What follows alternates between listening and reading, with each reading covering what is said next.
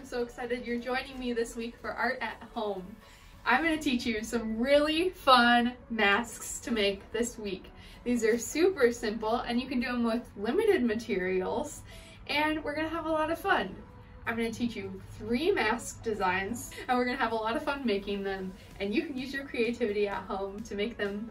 Now, kids, I know that our parents have been wearing masks all over the place, but are you missing out on the fun? Sometimes we just want to wear masks for fun. That's what this week is for, so I hope you join me. Just a reminder, as you know, there's always 3 rules when working on an art project with me, Sarah. Number 1, make sure you use your imagination. Number 2, nothing you draw, doodle, make is bad or wrong. It can just be a different form of creativity. And number 3, have fun. If you're doing those 3 things, make sure you join in today and every Tuesday and Friday for a fun art project. I do want to say thank you again to the Humboldt Area Arts Council for supporting me and allowing me to do this on their page and funding me so that I can make these classes for you to do at home for free. How fun is that? Well, a couple weeks ago we doodled farm animals, and this week we're going to start out about making a mask about one of the best farm animals, one of the most iconic farm animals, one of the smelliest farm animals. Can you think of what it might be? Not a chicken, not a pig, it's a cow. Okay, first off, we're gonna go through materials. I think one of the most essential things that we have today is a paper plate. If you don't want to use a paper plate, go ahead and use a harder piece of cardboard cut into a circle. Then we need some glue and scissors. I also use tape and a staple every once in a while throughout this video, but you could probably adapt to just using glue. And then we're actually gonna need something to have a handle for the mask. I used a plastic knife on my 3 masks, and if you don't want to use a plastic knife, you can go ahead and use a couple straws taped together, just something sturdy enough that it's going to be a good handle for your mask. Okay, I also have around something that's going to make the shape of a circle. I used a little bottle cap for this week. And then you're going to want crayons, colors, or paint. If you have paint around, you can do that. Or else you can use different types of papers. I use construction paper a lot on this project. And then optionally, you can have some ribbon or yarn as well. So now that we've covered all the materials, let's jump in and make our first mask. As I mentioned, the first mask we're gonna make is a cow. So the first thing I do is add on spots to the dairy cow. This can just be done with a black marker and a bunch of squiggly lines as you see on the camera. I color them in with a separate magic marker and make as many spots as I want my cow to have. That's what I'm showing right here.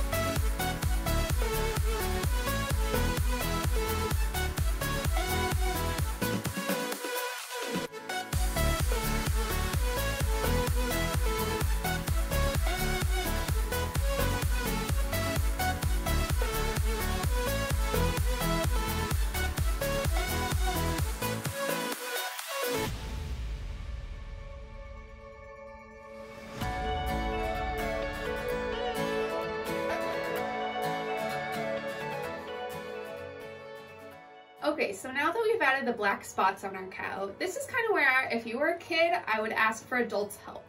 So I'm gonna make the eye holes in the mask next. And the eye holes in every one of the masks that we make today is going to need a little bit of assistance from an adult. So I first make circles using that bottle cap I talked about earlier, and then I use a scissors to cut out those eye holes. Now you can see I'm kind of folding the paper plate over. Don't worry if it creases it a little bit. You can always kind of rub that out at the end. And then I cut the eye holes out. So that's what I do at this early in the project, so then I don't have to worry about cutting them out when I have too many more things done on the plate.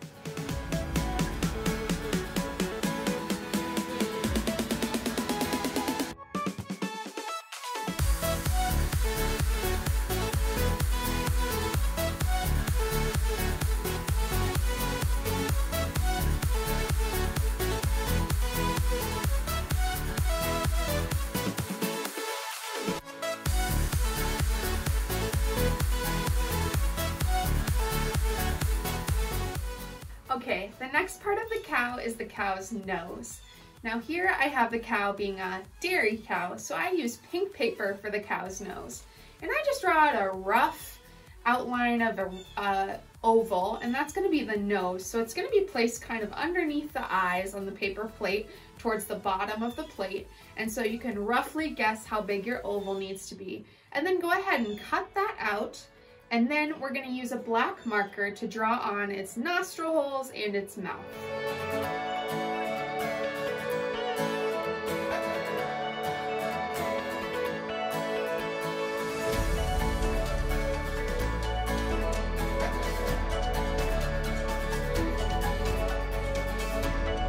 Okay, next I'm going to take some white construction paper and draw out some shapes that I think look like the ears of a cow.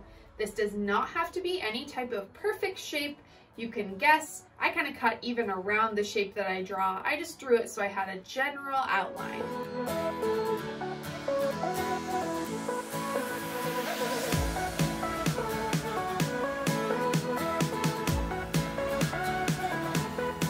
And then I'm going to place these shapes near where the ears will be placed.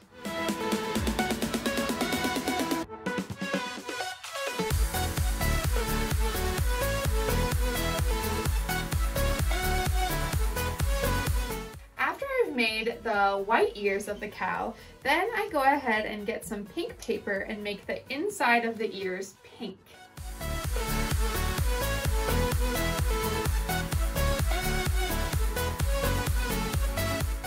If you want to, you could optionally also make horns for the cow out of some brown paper or use popsicle sticks as little horns.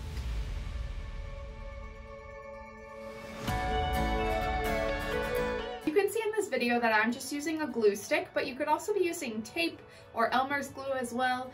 And then for the next part, I'm going to use a stapler. But if you want to, you could use tape as well. Duct tape would even work for something like this. There are no rules on what type of fastener you use. I would just make sure it's going to be sturdy enough for the fun things you're going to do with your mask afterward.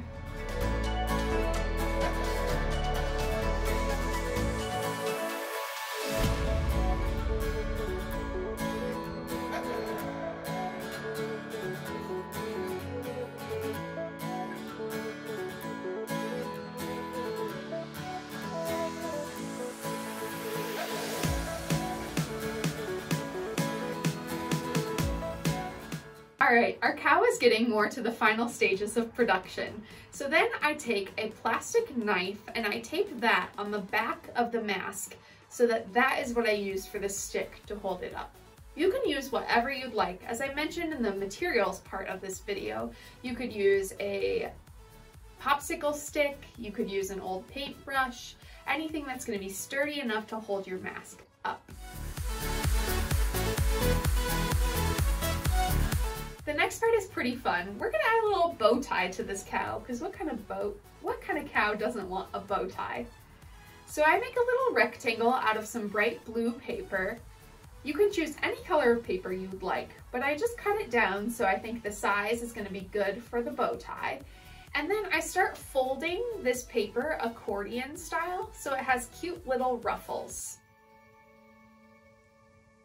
I'm showing you the ruffles in the camera as it goes, so then it's a little bit easier for you to understand what I'm talking about.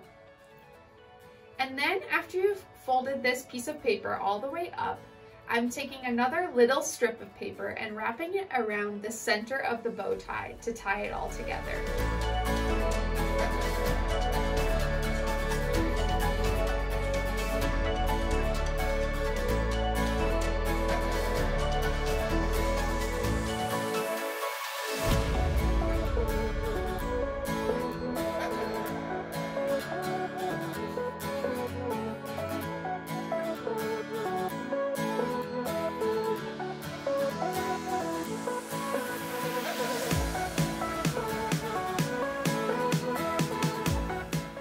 Once you have the bow tie made, you can attach it to the plastic fork or to the paper plate towards the bottom of the cow's face, and then you have one classy cow.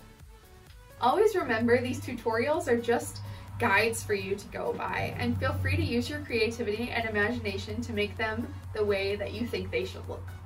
Believe it or not, mask 1 is already complete. You've already made a cow mask. Now, what's next, you may ask? Well, I think you're in for a treat. What's your favorite mythical creature right now? Is it a mermaid? I don't know how to make a mermaid mask, so I didn't do a mermaid. What else can we think of?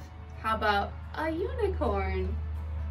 Okay, in the next part of this video, I'm going to show you step by step how to make a really fun, really cute unicorn mask. The first step I do is cutting out the eye holes once again. I do this at the very beginning because I don't want it to ruin any of the other materials I'm going to put on the mask. So make sure, again, if you're a kid, make sure you get some adult help so this is safe for you.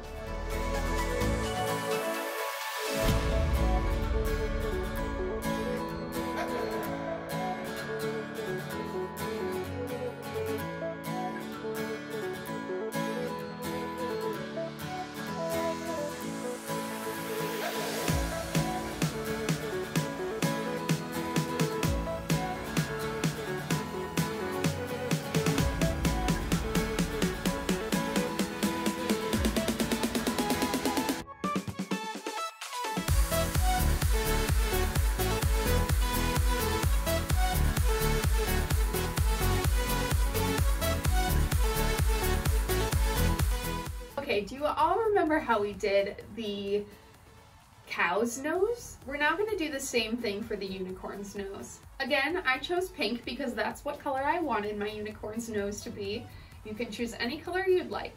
And if you don't have paper, remember you could be doing these by just drawing straight onto the paper plate.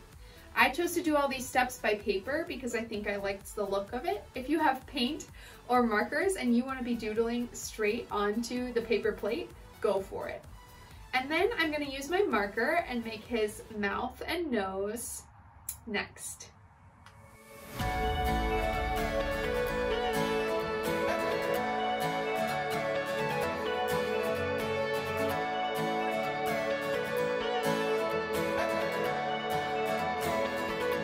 Alright, I've made my unicorn's nose, and now I'm going to make some little pink spots for on their cheek. I think that they have kind of little cute cheeks. So I chose some pink paper with pattern on it and drew a few circles like I did to cut out the eyes, and then used those to attach to the unicorn's cheeks.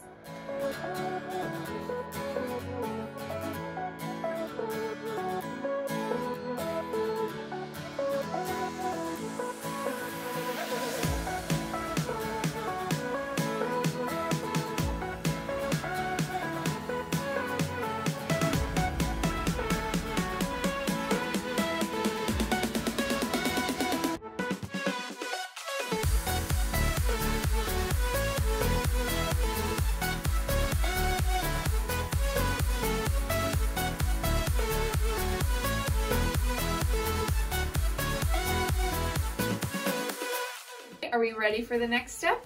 I think you are. So next we're going to make ears for the unicorn. These are almost exactly the same as the ears we made for the cow. So if you can remember those steps, then go ahead and do them once again.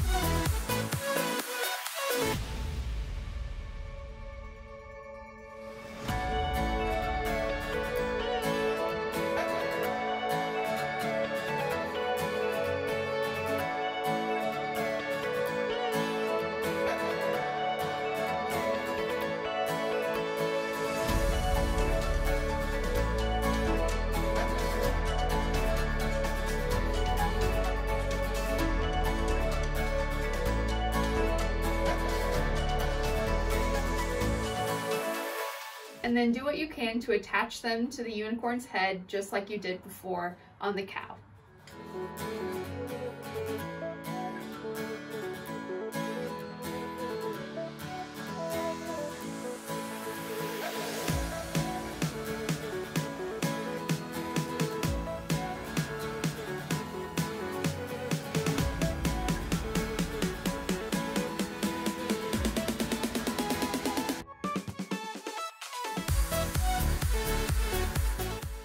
here comes the really fun part. I chose a fun metallic gold striped paper for this part, but you can choose whatever type of paper you like. And this is gonna be your unicorn's horn. If you don't have any type of fun paper, use your markers and draw something fun that you want on the unicorn's horn. Use a marker and trace out just a triangle that can be the horn for the unicorn. Alright, this step is pretty optional. If you don't want to do this, you could just draw on a few curls onto the mask, or you could use paper as well. But I got out a few rolls of yarn and some ribbon that I had lying around and cut about 2-inch long pieces. It varied in length, there's no real science to it. And then I taped those pieces of string onto the back of the horn before I attached it to the mask.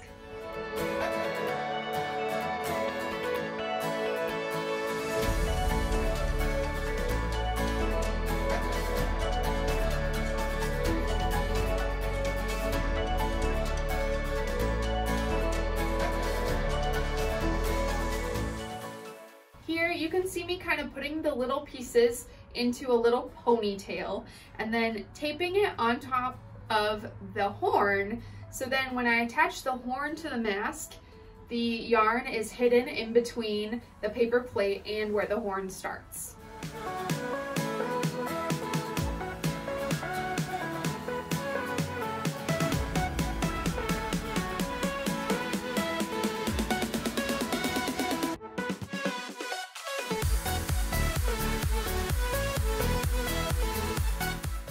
It was easier for me to use a stapler just to make sure that all of the yarn and the horn was attached correctly, but if you'd like to use tape, go for it.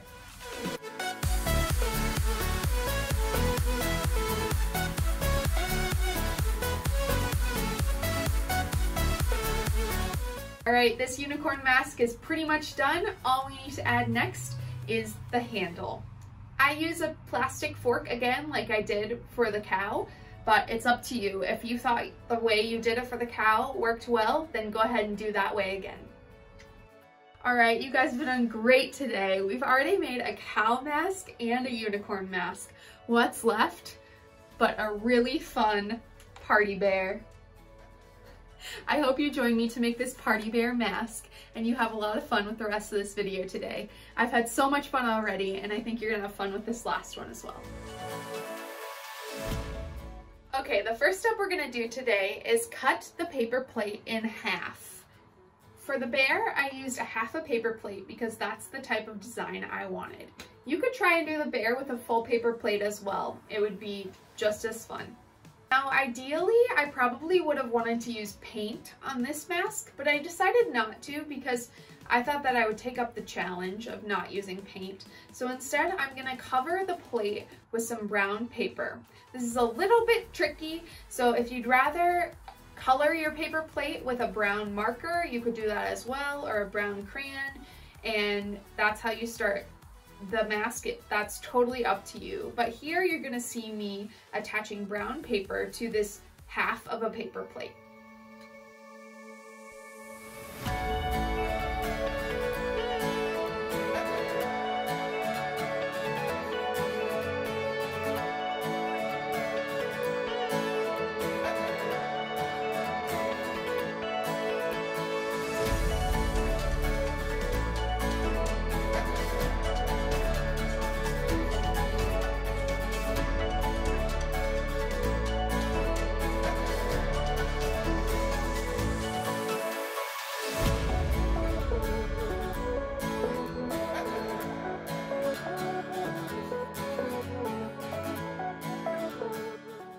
Remember how we say to do the eye holes at the beginning of the mask making?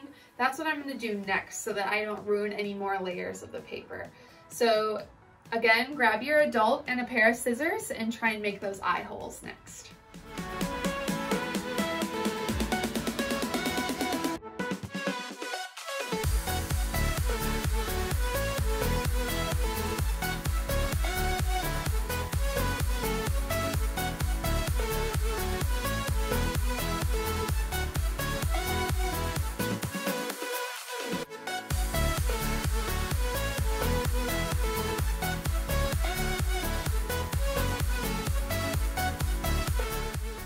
Alright, it's time to make a nose for your bear.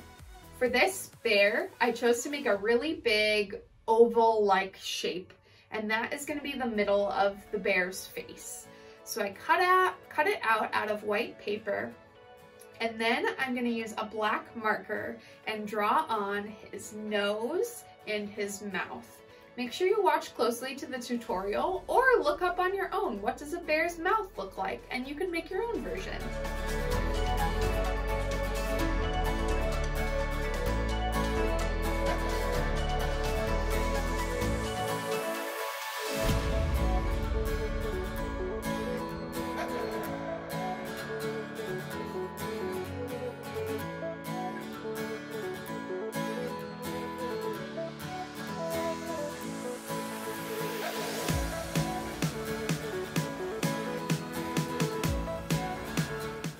Next, I'm going to use the same paper that I used to cover the mask to make it brown, and I'm going to make ears for my bear.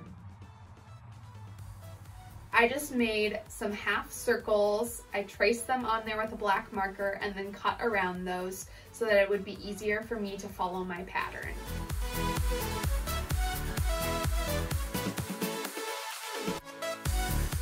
Next, I'm going to attach those ears to the side of the bear's face.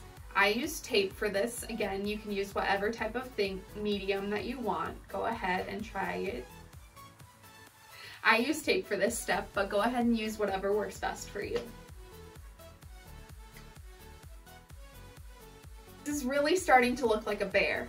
You can play around with the bear as much as you want, just like any of the other masks, and use your creativity and imagination to make it your own.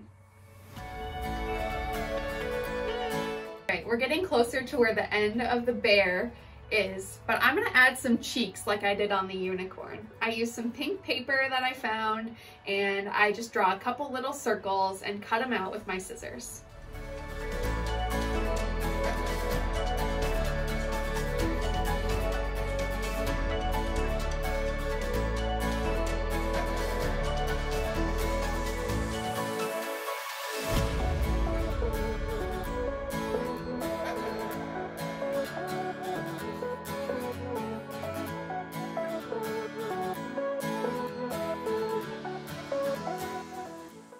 Alright, just as we talked about with the cow, I wanted it to have a bow tie. Well, this bear, I really wanted to have a party hat. So I took a piece of blue paper and made a triangle, kind of like we did with the unicorn. Can you tell once you learn something on the other masks, it's easier to help you in the future ones? How cool, huh? And then I chose a piece of paper to put at the bottom for a little rim on the bottom of the party hat. And then I found a piece of paper that I wanted for the top, for a little ball on the top of the hat, and made my own party hat for my bear.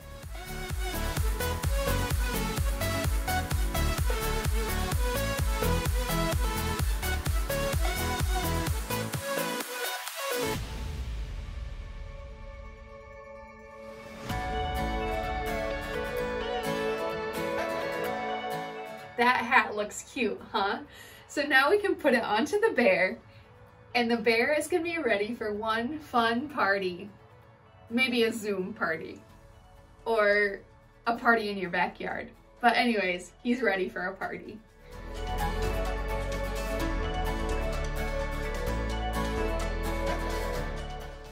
I chose to add another plastic knife on this mask and tape it down at an angle so you can hold your mask up to your face with your right hand naturally.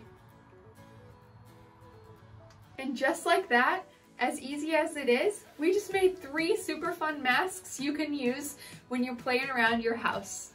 Wow guys, I've had so much fun with you today. Thank you so much again to the Humboldt Area Arts Council for letting me make these classes for you guys to do at home.